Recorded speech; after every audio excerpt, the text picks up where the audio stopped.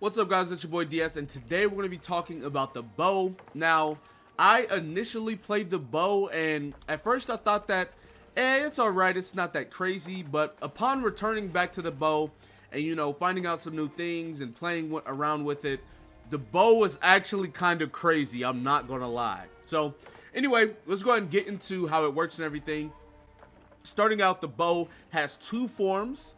There is the horizontal form, which whenever you shoot it, it shoots these little bolts, and the bolts kind of like stay inside the kimono. You can obviously hold it and it'll do a little combo, but like I said, the bolts will stay inside it.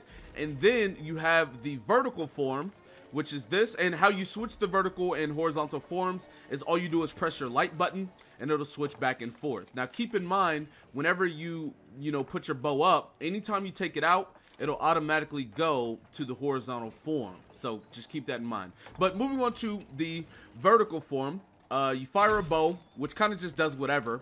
But if you hold it, it will detonate the horizontal shots.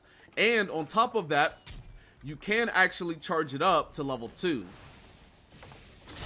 And it'll do more. So that is pretty much how the vertical bow works. Now, how you shoot the bow is your special button. This is going to be how you shoot your shots with this bow.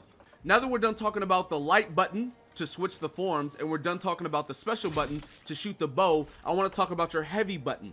This is going to be the button that makes the bow as insane that it is. Whenever you press your heavy button, you will enhance or upgrade your bow.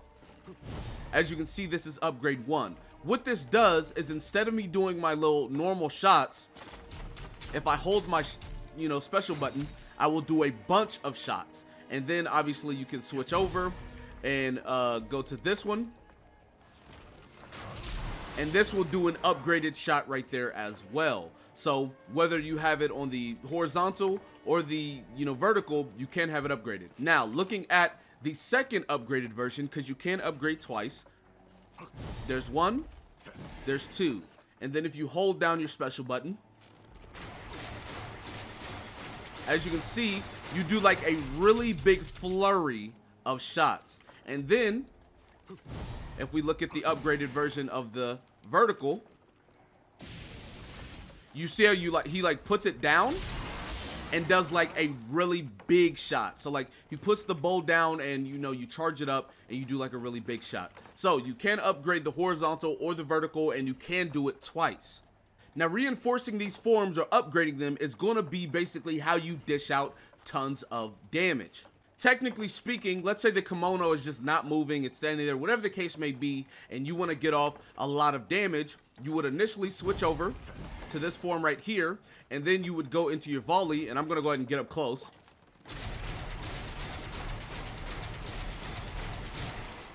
And you'll hold it until you lose all of your stamina, because it does drain your stamina. And as you guys see, if you are up close, all the shots will hit going up instead of them coming down. And then you can charge it twice again and go into your vertical form and then charge up a super big attack.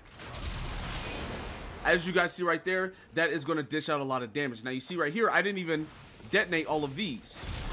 So you can detonate those as well. That is, on paper, how you would dish out the most amount of damage. Now, obviously, that is not going to be the case, seeing as kimono won't just stand there infinitely waiting on you to attack them.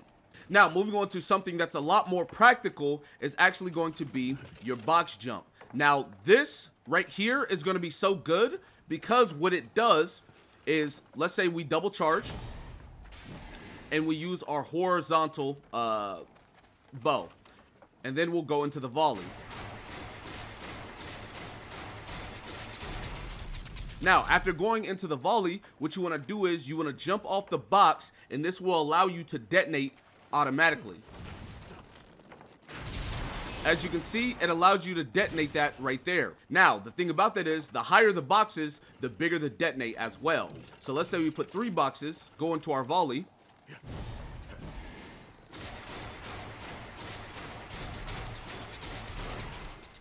And then we get on top of the boxes and detonate this way. it is going to be a much bigger detonate, doing a lot more damage. And as you guys can see, with the level 3 box jump, you actually auto charge your enhancement. So after you do the jump, you can go straight into the volley. Then you can go ahead and box jump. Rinse, repeat. So that is going to be a lot better way, a lot more practical way for you to do damage. Now, like I said, you do want to have a triple box, nearby. It doesn't have to be right next to it, because you can, jump off this, and you do have a lot of time to detonate. So that is going to be a really good way for you to do that. Now, speaking of the boxes, I do want to get into the Karakuri Attacks. As you guys already saw, that one is pretty nice. If you look at the spring, this one's going to give you a lot of arrows for you to basically thread the kimono. And as you guys saw, I missed, so you want to make sure that you're pretty far away before you do it. And like I said, that is going to thread the kimono with the green arrows. So now you can go into your other form and get off one of these. Now, as you guys saw right there, it did charge my bow and arrow whenever I did the spring jump, so that is going to be a really nice addition. And then if you guys look right here at the torch go ahead and applies a fire to your bow. So whenever you're shooting, you do have like fire on it, but it still does the same stuff pretty much. Just adds a little bit of fire to it, nothing crazy. Now, talking about the glider, I'm going to tell you right now, the glider makes the bow insane. If you guys saw the other methods I was talking about to do damage, this is basically going to be your best method to do damage. It is absolutely ridiculous. So obviously, you want to make sure you get your double charge on, and then you want to go into your volley.